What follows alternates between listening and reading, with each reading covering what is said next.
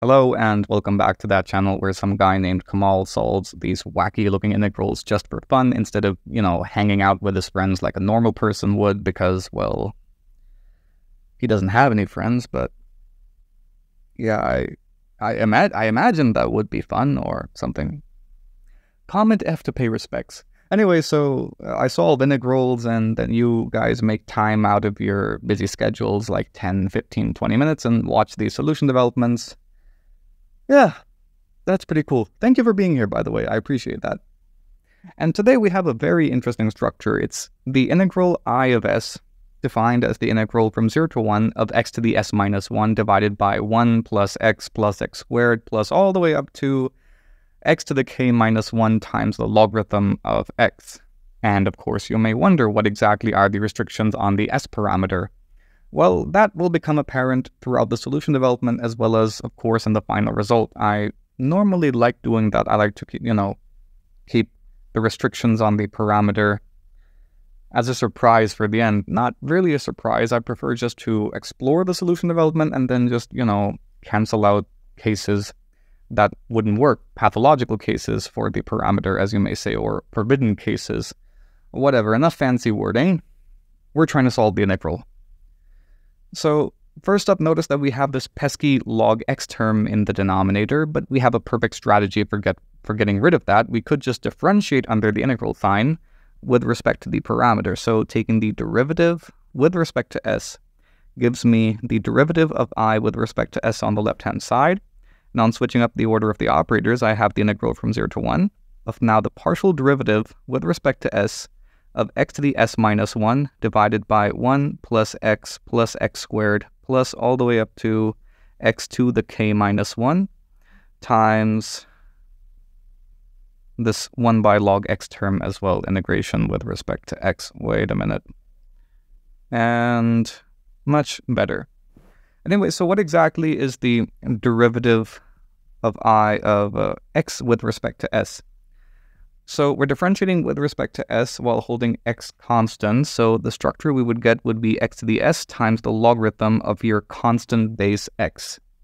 Okay, cool. So that means up top in the numerator, I have x to the s times the logarithm of x, and the derivative of 1 is, of course, well, 0.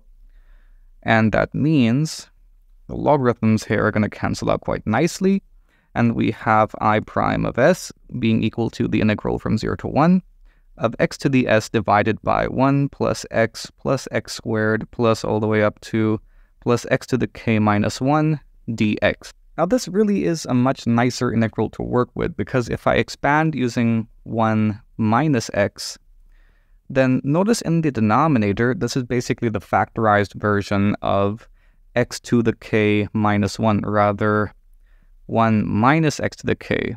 Okay, cool. So this is what you have in the denominator, whereas in the numerator, we have something very simple to evaluate. It's x to the s minus x to the s plus 1.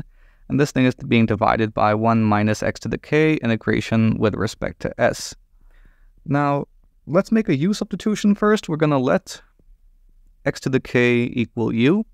But this implies that x equals u to the 1 by k, and this further implies that dx equals 1 by k times u to the 1 by k minus 1 du. So this implies that I prime of s equals 1 by k times the integral. Well, the limits are still 0 to 1. The transformation did not affect them.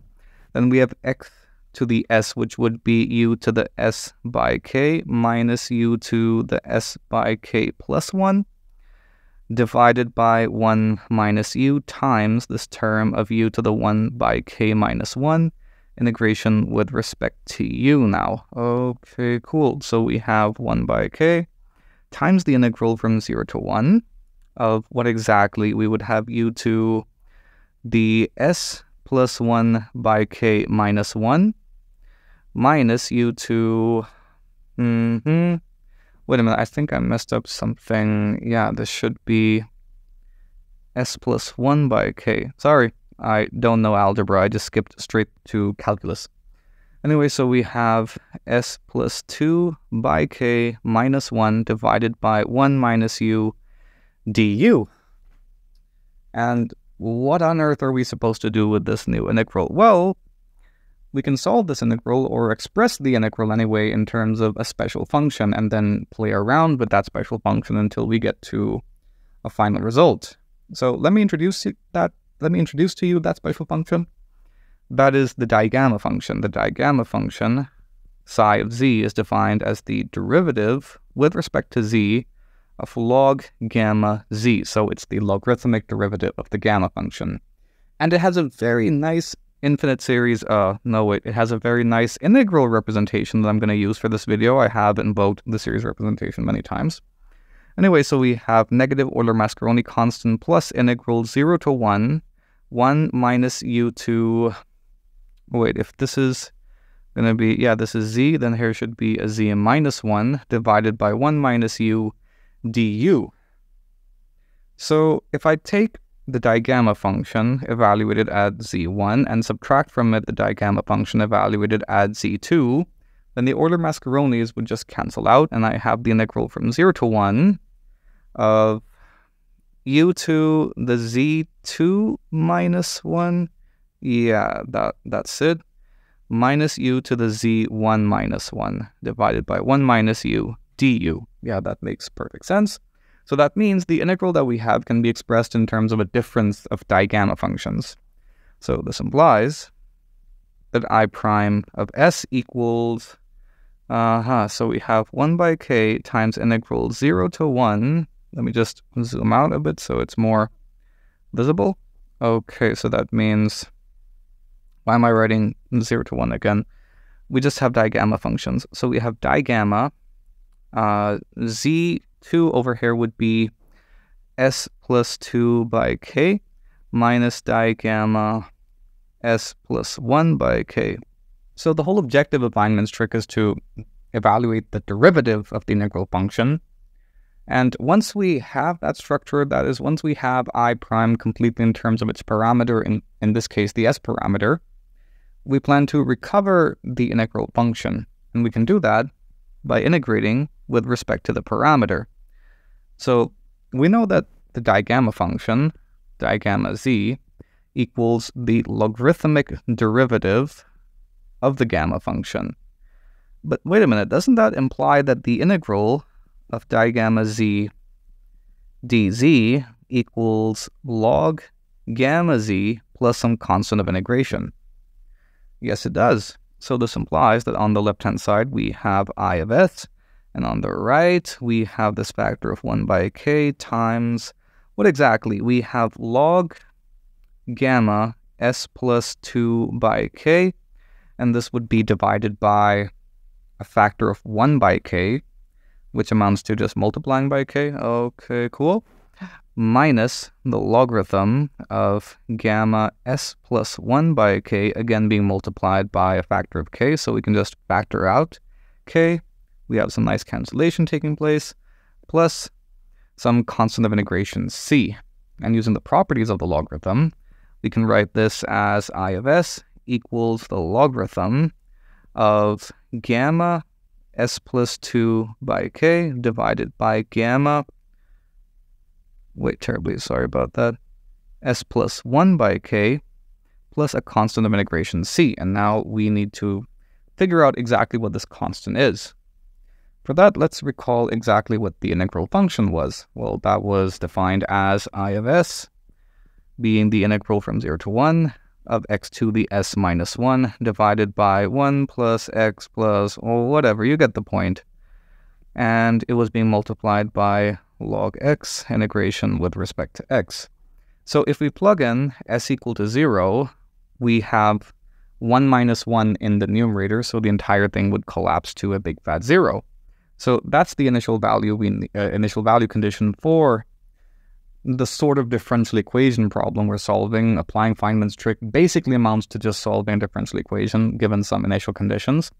So this implies, on plugging in s equal to 0, that we have 0 equal to the logarithm of gamma, exactly what we have, s plus 2 by k. Oh, okay, fine. It's gamma 2 by k divided by gamma 1 by k plus a constant of integration c, which implies that c equals negative log gamma 2 by k divided by gamma 1 by k.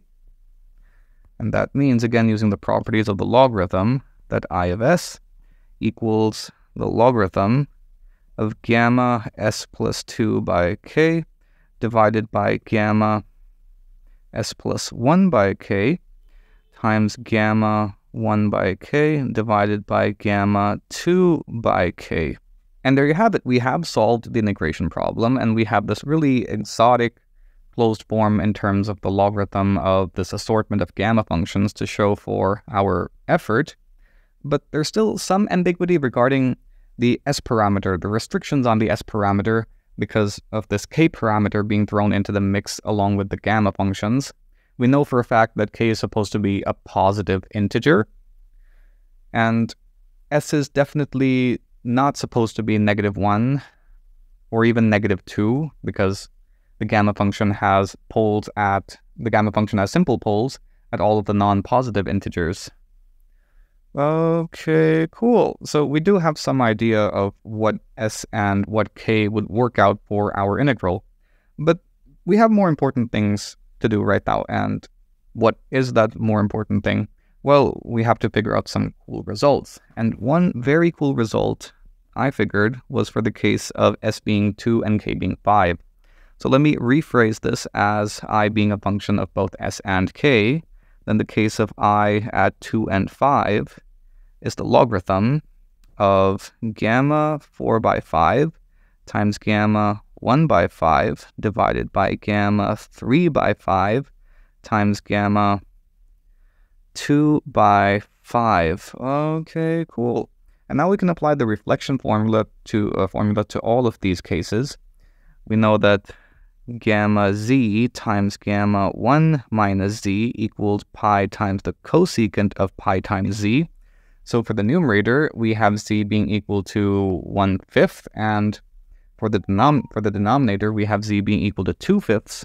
So this implies that I at 2 and 5 equals the logarithm of pi times the cosecant of pi by 5, correct? So we have pi by 5 here, divided by pi times the cosecant of 2 pi by 5. The pi's cancel out quite nicely, and we're left with the logarithm of sine 2 pi by 5 divided by sine pi by 5, where I've used the fact that the cosecant is the multiplicative inverse of the sine function.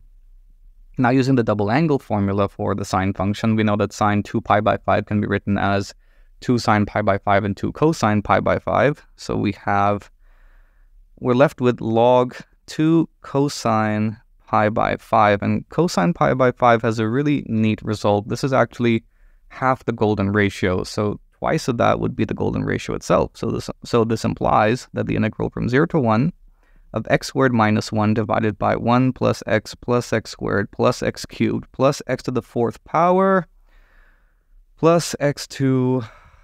Wait a minute, I remember writing the integral as k... Yeah, it was up to k minus 1, right? Okay, this is cool. So we have this quartic polynomial in the denominator times the logarithm of x dx equal to the logarithm of the golden ratio phi, which is pretty cool. I hope you enjoyed the video. I hope you learned something. Be sure to like and subscribe. Do drop me a follow on Instagram, and in case you like the channel and the effort I'm putting out, consider supporting the channel on Patreon. Thank you. See you next time.